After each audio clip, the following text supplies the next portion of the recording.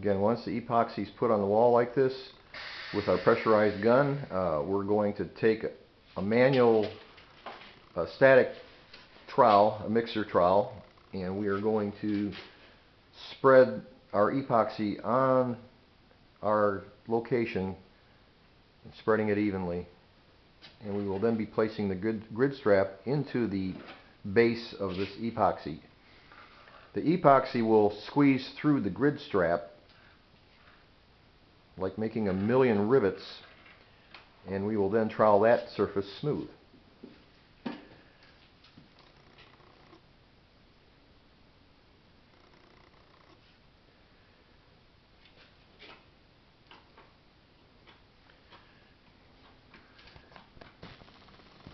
Our installer is so good, he doesn't need gloves.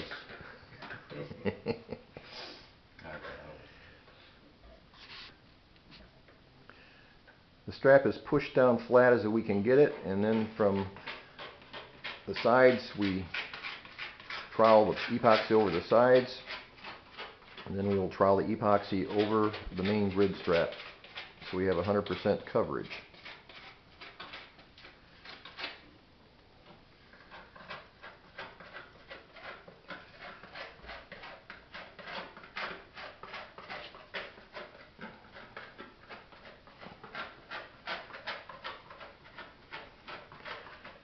This method has been revised and improved over 17 years of development.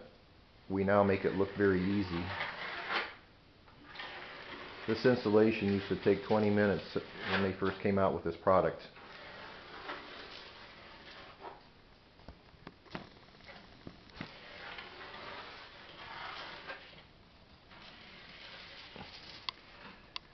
After the epoxy is spread, we're going to take a clear cellophane plastic material and lay it over the epoxy bed, and we will then be troweling the air bubbles out of the epoxy.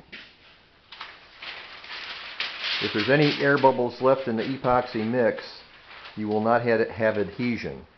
This is a problem with the dark carbon fiber fabrics and also the solid dark carbon fiber plates. You can't see if you got the air bubbles out. Consequently, when there's failures, we often see that you can almost pull the strap off the wall by hand. With this process, we get the air bubbles out. We know we have 100% contact with the wall, and after 24 hours, the wall becomes part of this carbon fiber installation. The two become one.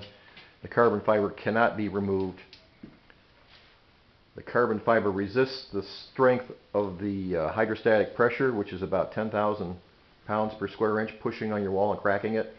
This carbon fiber grid strap is the strongest on the market now, according to I.C.C. 217,000 psi. This is super overkill, but this wall will never move. This grid strap will be anchored to the floor and the ceiling, to the framing, making a top to bottom solid anchor.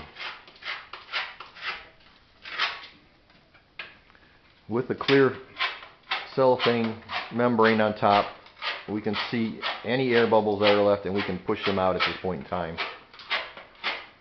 After 24 hours,